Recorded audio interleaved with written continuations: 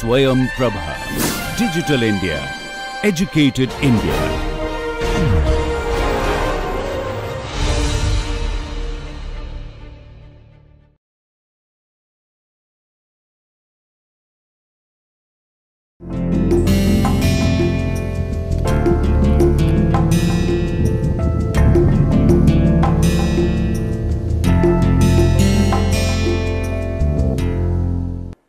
So, let us start this lecture with a thought process that question can never be silly, it can be a beautiful lily in the garden of knowledge, that is the truth age after age. In the last lecture we basically looked at the laminar premixed flame and by discussing about the Bunsen burner and how the mixing takes place and how the flame is stabilized, right. And today we will be dabbling with the same premixed flame. Let us look at a LPG air Bunsen flame photograph, which looks to be a very sharp image here. And if you consider this flame, right, is it the whole flame is what that let us look at it. See, is it the entire this thing as a flame? You consider if you take this is image that if I take a cross section of this, right, if I take a cross section of this, right,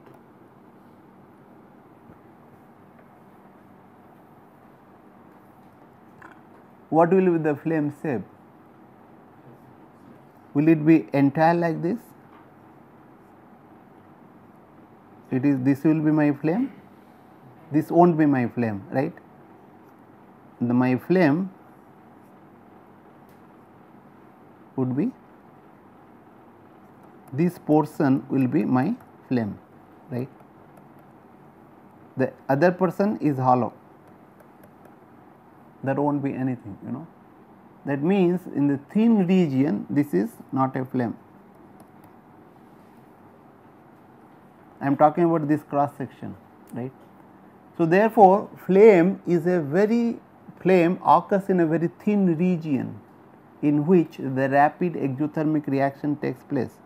So, if you look at in this thin region, right,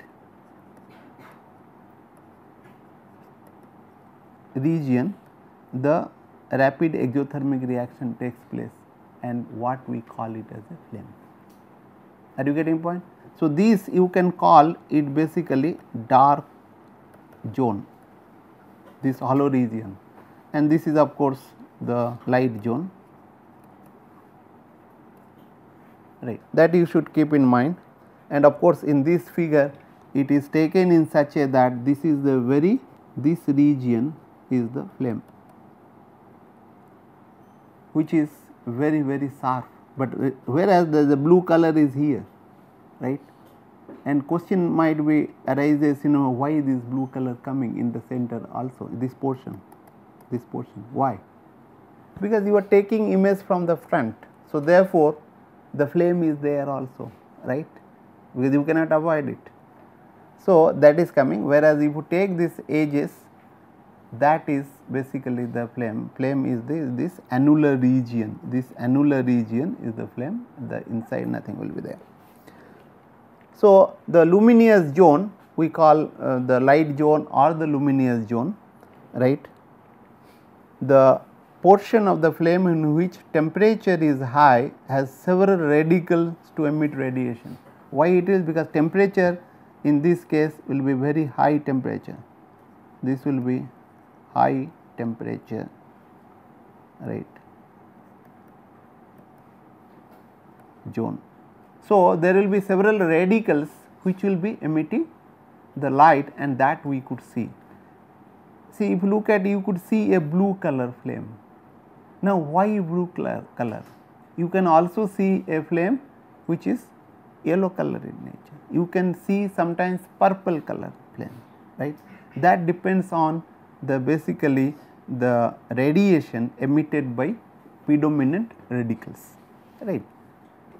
And flame radiation, it will be something 3000 to 700 angstrom kind of things, and however, there will be some color which will be predominant, some zone, and that does not mean that there will not be other color, but those are not those are being masked by that. If you use a spectrometer, you will find various spectrums corresponding to the particular radiation band, it will be there. So, where the chemical reaction takes place is basically below this luminous zone. This is luminous zone, like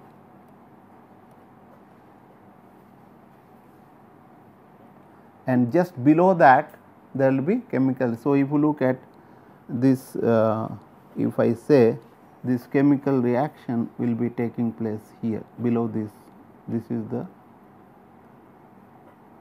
chemical reaction zone. And keep in mind, is not that it will be only happening here. As we proceed, we will see that the reaction will be occurring a little thicker zone, but however, the predominant reactions where the heat release will be occurring will be in a narrow zone. And what will happen above reaction luminous zone? That is basically the burned gases are cooled and diluted by the ambient air, because if it is a hot gas, right, and if it is because of buoyancy and also some momentum will be there, but buoyancy will be there at this thing, some air will be entraining into this, because it is open flame. So, this will be air entrainment will be occurring. So, from the ambient, and there will be getting cooled down the gases, hot gases, and they diluted by the ambient air, right, in the above this. So, the region where unburned gases are heated to the critical temperature in this region, right, if you look at, this is my flame, let us say this is fuel plus air mixtures and this is my flame. So, in this is known as the dark zone. In this case, what is happening, that the unburned mixtures are coming, right, fuel air, that is getting heated, right, because of presence of flame, and flame will be giving the heat, right, due to conduction and what you call convection, and also the radiation will be more predominant, right, in this case. So, therefore, that will be preparing the mixture to attain the certain critical temperature, so that ignition can take place, and that makes the flame to be self sustained, even though you initiate the flame or combustion with the ignition energy, but afterwards you just stop this providing ignition, still it is being maintained. That means, this process makes the flame or the combustion to be self sustained, and this dark zone plays a very important role. So, which is the zone of highest temperature in the flame?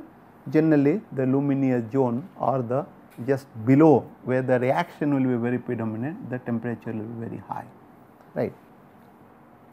The color of luminous zone depends on the type of fuel air or fuel oxidizer, rather I would put it as a oxidizer, right, because right air is one of the oxidizer, and its ratio means is equivalence ratio, which will be basically, or the fuel air ratio, which will be detecting the color of the flame. The lean flame, generally it will be blue in color. This is the lean flame. Lean means fuel lean mixture, right, that we call it as a lean flame. So, blue color due to what? Because there will be OH radical which will be more predominant, and that will be giving the radiation in the this thing. So, that is why it is the blue in color. and when you will decrease the mass flow rate of air, right, per a fixed fuel flow rate, what will happen? This will be basically the fuel reach, because air mass flow rate you are changing. That means it is, if it is a stoichiometric and there, and then you are decreasing the air mass flow rate, what will happen? Naturally it will be fuel reach, and if it is fuel reach, you will get in yellow color flame, right, like this you will get. This is a reach flame, right, and that is due to the excitation of C2 star molecules, right. This will be. So, having said this thing, what we will be interested to look at is basically look at the structure of a one dimensional flame. See, flame looks to be very simple when you look at a photograph, but what is happening inside we need to look at it. And the flame zones, as I told, it can be broadly divided into 3 zones. One is preheat zone, other is the reaction zone, other is the recombination zone, right. The flame zone where the flame is occurring is divided into 3 zones. So, from the, if you look at the one dimensional we are considering, but in the case of Bunsen burner, flame is not really one dimensional, it is a 2 dimensional, you can say, if you consider the it is symmetric along with the theta direction azimuthally. So, therefore, it is 2, but if I consider the one dimensional, right, I will get a structure like this. And if you look at, this is basically temperature profile, the TU, this is unburnt temperature, and it remains same, almost constant, but however it started slowly increasing and then it goes to a peak temperature. And although I have made it flat, but in some case of particularly hydrocarbon, this goes on asymptotically increases. This is only for the hydrocarbon air flame, but not for others.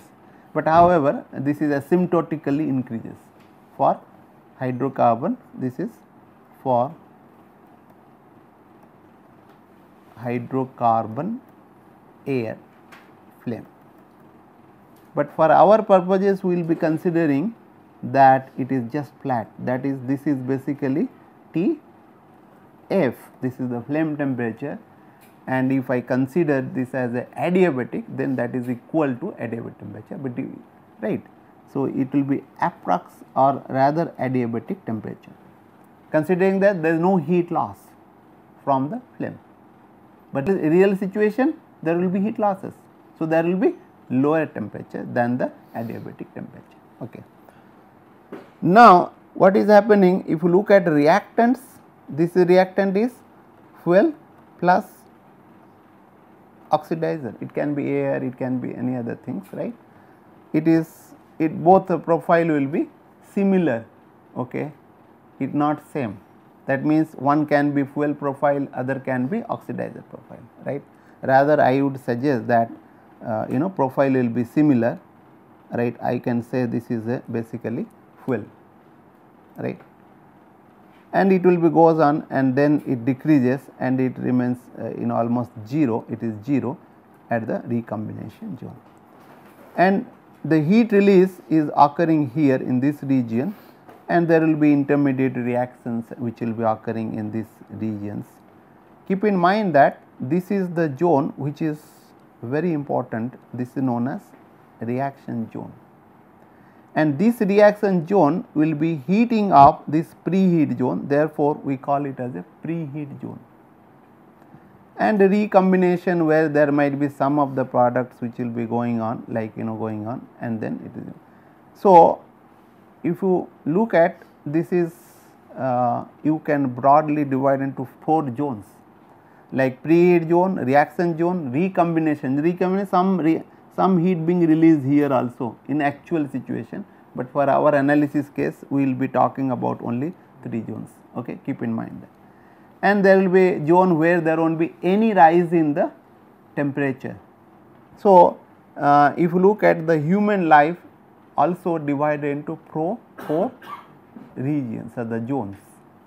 You can say the human particularly according to our Indian what you call scriptures, the life is divided into 4 parts. One is the brahmacharya, other is the grahastha, and other one is banapastha and sannyas. So, it is similar to that. That means, in the brahmacharya what you do, you depend on the society or your father mother will be empowering you to contribute. That means, you will be preheating zone, right. The preheating zone corresponding to your brahmacharya. You are not earning anything, you are not contributing anything, you are just taking and then empowering yourself. Then afterwards in the reaction zone, that is the grahastha zone, where you will have to use your energy and a lot of things you will be doing, contributing. And in the banapastha zone, you will be little slowed down and you will be still activities will be going on, but you will be not really very much productive or something. But in the sannyas zone, you will say, look, good enough, I will only talk about the God and other things. Okay. So, beautifully the Indian way of life being defined, and it is the similar to the flame. Are you getting?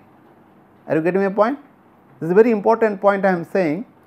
So, therefore, we need to follow those reasons to contribute for the society, not for ourselves. So also the flame. Flame is always the fuel oxidizer get burnt and give the heat to the others, right. So, preheat zone, if you look at, there is an interesting thing that negligibly heat release, there will be some heat release, heat release. If you look at, consider here this portion, right, this heat release is, this is basically heat release, right, is approximately equal to 0 as compared to the heat release this portion. This is very high, large amount. So, if you look at this region, if I consider these are the region where heat will be released, it will be very high and it is occurring in a very thin region. Keep in mind that this I have exaggerated, this portion if you look at, I have exaggerated, this is the reaction zone, but in real situation it will be order of maybe less than 1 mm, right, and this will be much larger, but I have exaggerated just to make the point clear to you. So, the reaction zone in this case what is happening, like in the preheat zone certain chemical reaction actually take place in this zone.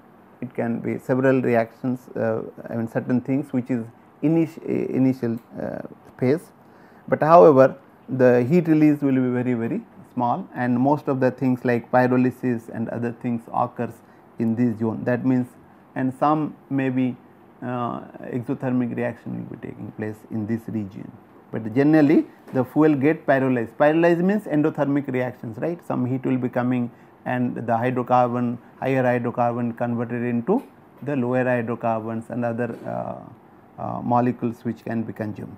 And the reaction zone, most of the chemical energy is released in the form of heat in this due to the chemical reactions. Keep in mind that several reactions will be occurring, as I had told earlier that for a methane systems which is a very simple hydrocarbon where something order of 100 reactions takes place, right. Are you getting? It's in this thin region there will be some 100 reactions will be taking place, right, involving maybe 20 species, right, and which is quite complex in nature. And decomposition of fuel takes place leading to intermediate radicals formations will be taking place, and reactions are very thin as compared to preheat zone. I have already talked about it. And temperature gradient, see if you look at gradient is very high here in this reaction zone, and so also the concentration gradient, right. This basically reactant is the concentration gradient will be very high. So, recombination zone and carbon dioxide and water are formed particularly in the recombination zone, and of course later on there won't be much things will be taking place, rather the heat losses will be more at the recombination zone and other zones. So, and negligible or the zero heat release occurs in this recombination zone, right. There will be a little bit, but that is negligible as compared to the reaction zone. So, when you talk about, we talk about basically comparatively, right. Now, we will be trying to analyze this laminar flame, right, considering the thermal theory, and there are several theories are there, and this is basically we will be considering the simpler one. And we will be making certain assumptions, right. Before making some assumptions, let us look at, this is my let us say fuel air mixture.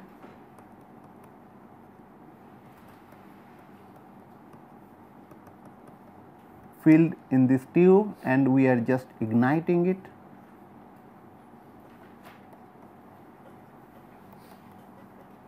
Right, what will happen? There will be flame kernel will be taking place, and it will be taking a shape, and then it will be moving, right, moving towards the unburnt, this is unburnt fuel air mixture with a certain velocity, that we call it as a burning velocity SL.